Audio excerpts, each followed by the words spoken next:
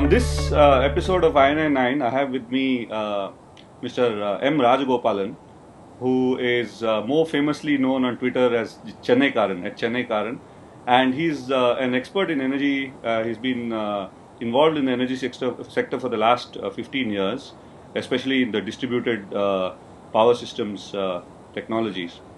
So I thought we should, ask Raj about this power sector, or rather the grids which tripped in the last few days. Three grids collapsing and when being restored in maybe 24 hours. But what exactly happened, Raj? What's your take on this matter? Nitin, getting into first principles, electricity as a commodity has a unique feature. Electricity cannot be stored, so it perishes instantaneously. So this creates a host of issues. The generation of electricity has to match the demand exactly every minute. So a lot of discipline is required from all constituents of the power sector. Now, how this is typically done is, there is something called scheduling. So if you take the northern grid, each of the states schedules what is the kind of generation that will be possible the next day. And it is done on hour by hour basis, sometimes even on a 15-minute by 15-minute basis. Likewise, the distribution companies that draw the power, they also need to schedule the kind of requirement they have right through the day. So each of the constituents commits that it will generate so much and it will draw so much. So it requires a lot of discipline. There are mechanisms in place. Today, there is something called a frequency-linked UI exchange, UI penalty system. What it means is, if the frequency goes down to something like 49.8, the normal frequency is about 50 hertz. If it goes to 49.8 and you draw more power than what you had scheduled or committed to draw, you will pay a certain amount of penalty. It could be 2 rupees a unit or so. If the frequency goes down to 49.7, the rate is higher. If it goes to 49.5, it can be as high as 8 rupees or 9 rupees. Now, what is happening is, since most of these states are power starved, they take the easy way out, and even if the frequency dips below a certain critical level, they don't hesitate to overdraw. And that's exactly what's been happening in the northern grid. So many of the states have been overdrawing much more than what they had scheduled to draw.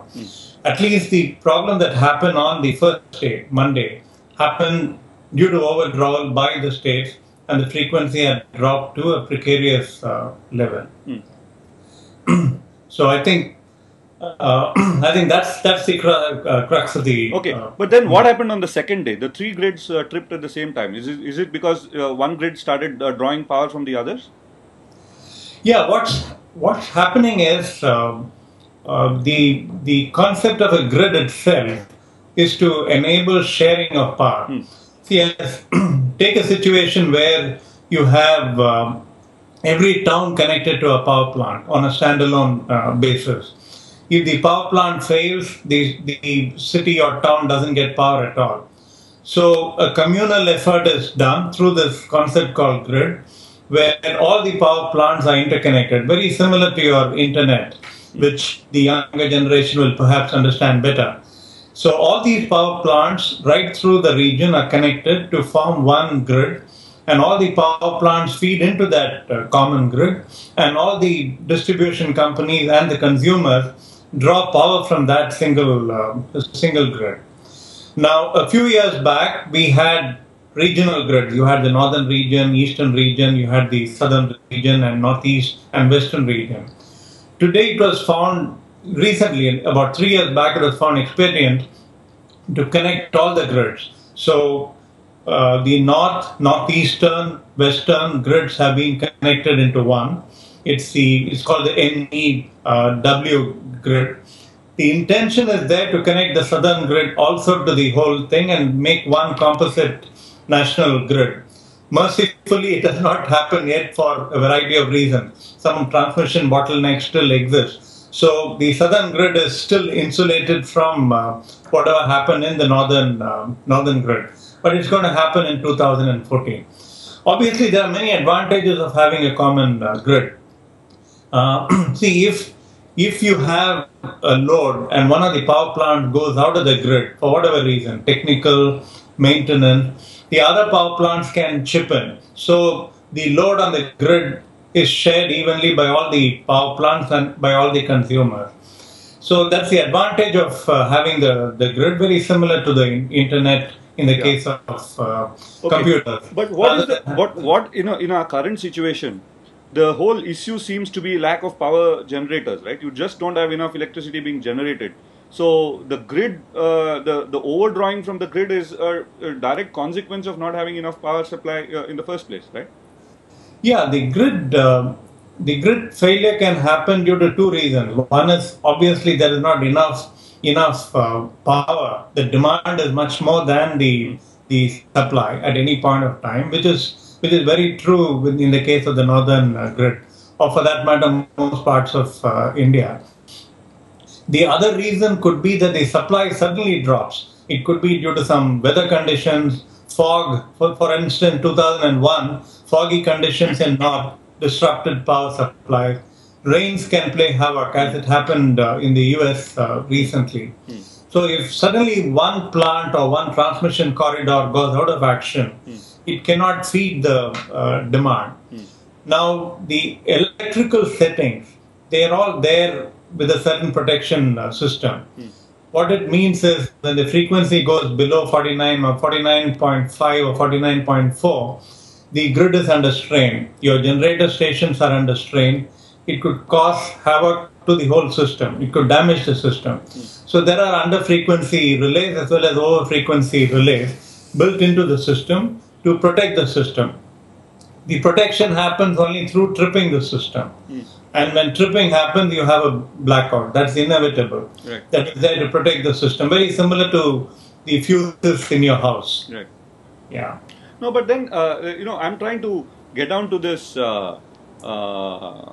both the policy implication as well as the political implication of this. I think let's leave the political implication for, because you can keep blaming the ruling party, which in this case would be probably all right to do because you have 8 years and very little additional capacity being put onto the grid.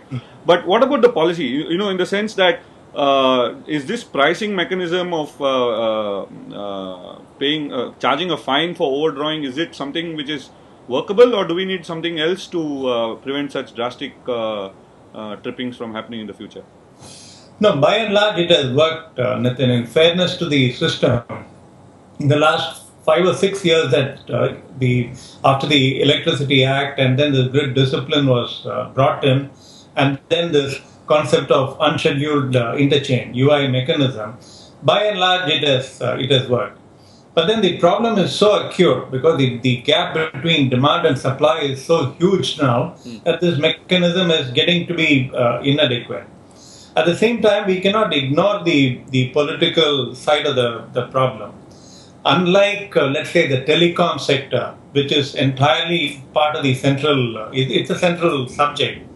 Electricity is on the concurrent list. Right.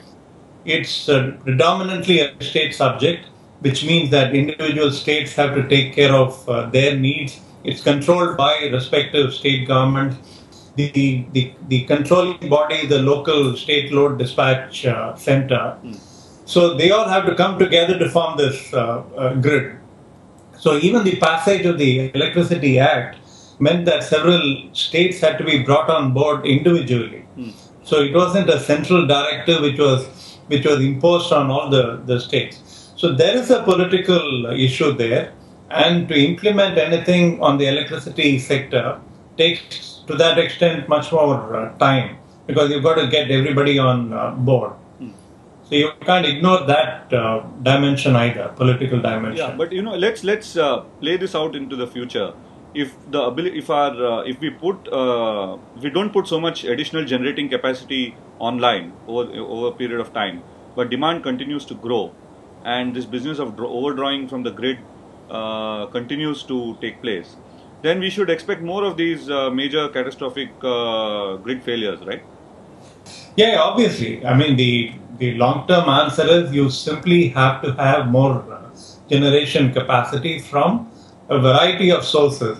You cannot simply say that we cannot have nuclear power or coal power. You need a variety of sources, and you need them fast.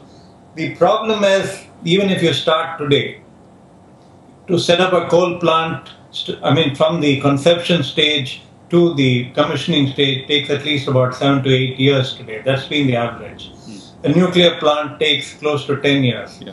So your baseload need, by baseload I mean plants that are capable of supplying power on a 24/7 into 365 days basis. I'm not talking about the solar and the wind, which are seasonal or which are infirm. So there are 3 options or 4 options for you. You have coal, you have nuclear, you have large hydro, which depend on perennial rivers, not the small ones, which are run-of-the-river types. Large hydro, the type that you see in the US or China. And finally, gas. Now, out of these 4, you can rule out large hydro. We don't have too many of these perennial supplies. Right. So you have limited storage of water. So large hydro is not an option for you. Similarly, gas, you simply don't have enough gas supplies, and we are struggling to feed even existing plants. And even if you start today, it's going to take many years to set up these LNG terminals. So you have only 2 options. You have coal, you have nuclear. Nuclear is going to take 8 or 10 years, right, to set up, if you can overcome all the political problems.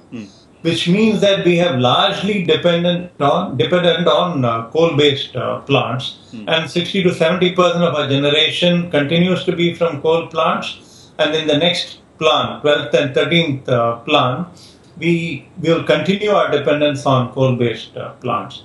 So in the short term, by short I mean 2 to 3 years, I don't have any easy answers for the next few weeks or months. In the short term, 2 to 3 years, the only hope that I see is we move heaven and earth to bring gas into the country.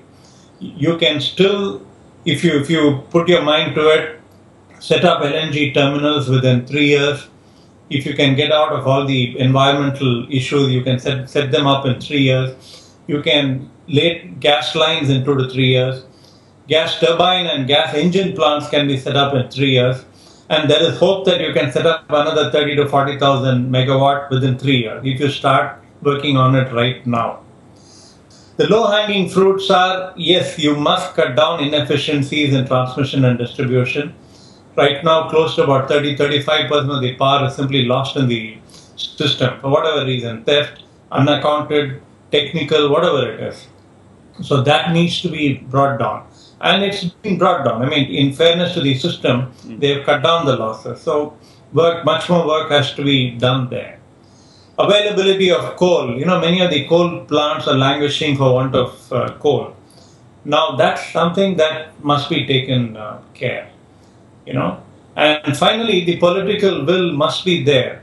Power is a subject which transcends across all the ministries. You talk of coal is handled by a different ministry, finance comes under a different ministry, industry comes under a different ministry, nuclear is different, petroleum and oil is different. So it's entirely up. You need a very, very strong prime minister. Not you need a prime minister who is on top of the whole thing. He has to bring all these ministries on board and move things quite fast. I would say it's not happened in the last few years, which may be the reason why the power sector is in dire straits today. Thanks, Raj. It was a wonderful conversation. Thank you again for this. Thank you. And we hope you'll be able to join us again in future iterations of INI9. It will be a pleasure, Nitin. Thank you.